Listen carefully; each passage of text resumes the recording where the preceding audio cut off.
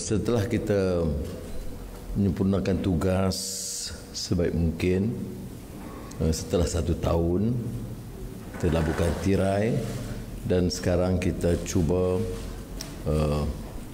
membawa sedikit penyesuaian dan perubahan yang diperlukan. Keadaan juga berubah, bukan sahaja berdasarkan prestasi yang lalu, tetapi perubahan-perubahan dari segi pertumbuhan ekonomi, permasalahan rakyat termasuk kos sara hidup yang harus ditangani dengan baik, juga penerimaan peringkat antarabangsa yang meletakkan tugas di Kementerian Luar Negara juga berubah.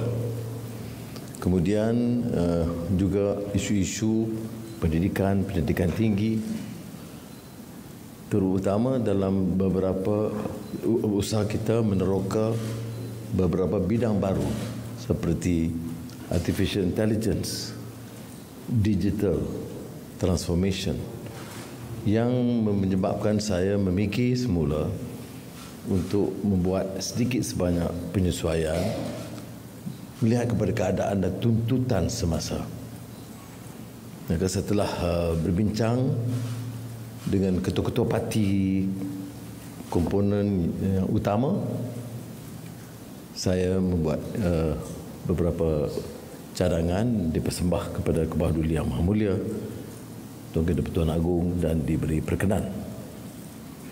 InsyaAllah pada petang ini akan diadakan majlis angkat sumpah di Istana Negara hanya bagi menteri-menteri baru yang terlibat dari segi penyesuaian dan pertukaran jabatan tidak dikehendaki mengangkat sumpah. Jadi hanya menteri-menteri dan timbalan menteri.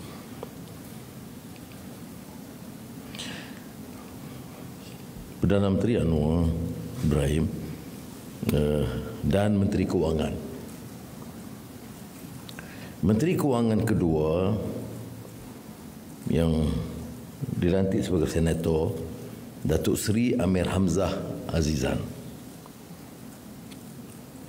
Timbalan Menteri Kewangan yang sebelumnya Timbalan Menteri Pendidikan, Lim Hui Ying. Timbalan Perdana Menteri menangkap Menteri Kemajuan Desa dan Wilayah, Datuk Seri Dr Ahmad Zahid Hamidi, dan dipertanggungjawab juga dalam urusan NADMA. Timbalan Menteri Kemajuan Desa dan Wilayah, Datuk Hajah Rubiah binti Wang. Timbalan Perdana Menteri 2 dan Menteri Peralihan Tenaga dan Daya Guna Awam, Datuk Seri Haji Fadilah bin Haji Yusof, yang juga dipertanggungjawabkan dalam urusan Sabah dan Sarawak. Justru kerana kita menjadikan urusan semua negeri termasuk Sabah dan Sarawak sebagai urusan Jemaah Menteri secara langsung dan pertanggungjawaban saya dan juga Timbalan Perdana Menteri Fadilah, maka tidak diadakan Menteri Urusan Sabah dan Sarawak. Ini akan diuruskan sendiri oleh TPM 2. Timbalan Menteri Peralihan Tenaga dan Daya Guna Awam, Haji Akmal Nasrullah bin Muhammad Nasir. Menteri Pengangkutan, Lok Siu Fuk. Timbalan Menteri Pengangkutan, Datuk Haji Hasbi bin Haji Habibullah. Menteri Pertanian dan Keterjaminan Makanan, Datuk Seri Haji Muhammad bin Sabu. Timbalan Menteri Pertanian dan Keterjaminan Makanan, Datuk Arthur Joseph Kurup. Menteri Ekonomi, Saudara Muhammad Rafizi bin Ramli. Timbalan Menteri Ekonomi, Datuk Hajah Hanifah Hajar Taib. Menteri Pembangunan Kerajaan Tempatan, Saudara Ngako Meng. Timbalan Menteri Pembangunan Kerajaan Tempatan, Datuk Aiman Athirah binti Sabu. Menteri Luar Negeri, Datuk Seri Utama Haji Muhammad bin Hassan. Timbalan Menteri Luar Negeri, Datuk Muhammad bin Al-Amin. Menteri Kerja Raya, Datuk Seri Alexander Nanta Linggi. Timbalan Menteri Kerja Raya, Datuk Seri Haji Ahmad bin Haji Maslan. Menteri Dalam Negeri, Datuk Seri Saifuddin Nasution bin Ismail. Timbalan Menteri Dalam Negeri, Datuk Seri Dr Syamsul Anwar bin Haji Nasrah. Menteri Pelaburan, Perdagangan dan Industri, Tengku Datuk Seri Utama Zafrul bin Tengku Abdul Aziz. Timbalan Menteri Pelaburan, Perdagangan dan Industri, Liu Chin Tong. Menteri Pertahanan, Datuk Seri Muhammad Khalid bin Nordin.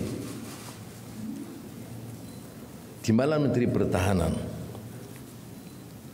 Saudara Adli bin Zahari. Menteri Sains, Teknologi dan Inovasi, Saudara Chang Li Kang. Timbalan Menteri Sains, Teknologi dan Inovasi, Datuk Haji Muhammad Yusof bin Afdal.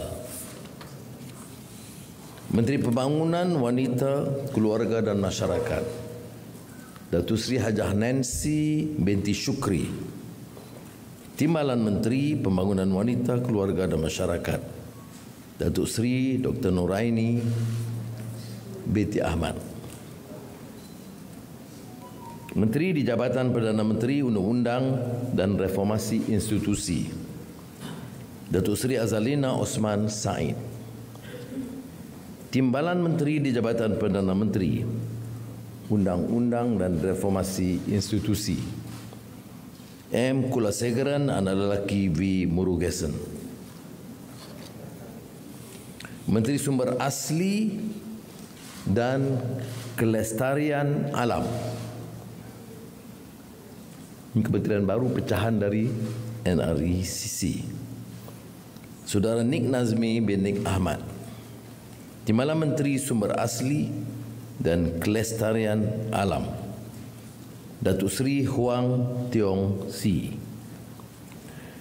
Menteri Pembangunan Usahawan dan Koperasi, Datuk Iwon Benedict. Timbalan Menteri Pembangunan Usahawan dan Koperasi, Datuk Ramanan Ramakrishnan.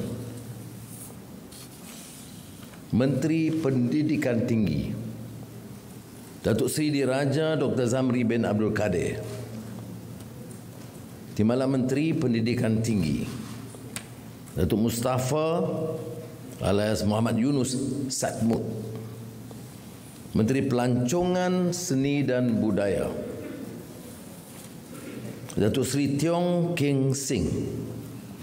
Timbalan Menteri Pelancongan Seni dan Budaya, Khairul Firdaus bin Akbar Khan. Menteri Komunikasi, Saudara Ahmad Fahmi bin Muhammad Fadzil. Timbalan Menteri Komunikasi, Teo Ni Ching. Ini juga kementerian baru pecahan daripada Kementerian Komunikasi dan Digital. Menteri Pendidikan, Fadlina binti Siddiq. Timbalan Menteri Pendidikan, Saudara Wong Kah Wah. Menteri Perpaduan, Datuk Aaron Ago Anak Dagang. Timbalan Menteri Perpaduan, Saraswati Anak Perempuan Kandasami. Menteri di Jabatan Perdana Menteri Hal Ehwal Agama, Datuk Setia Dr Haji Muhammad Naim bin Haji Mukhtar. Timbalan Menteri di Jabatan Perdana Menteri Hal Ehwal Agama Profesor Dr Dzulkefly bin Hassan. Menteri Belia dan Sukan Hanayo Sio Huan. Timbalan Menteri Belia dan Sukan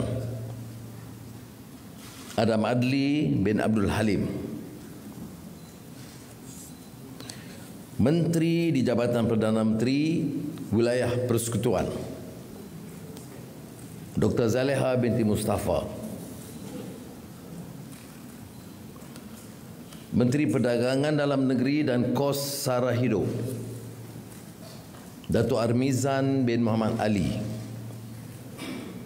Timbalan Menteri Perdagangan Dalam Negeri dan Kos Sara Hidup Hajah Fuziah binti Saleh. Menteri Perladangan dan Komoditi Datuk Seri Johari Abdul Ghani.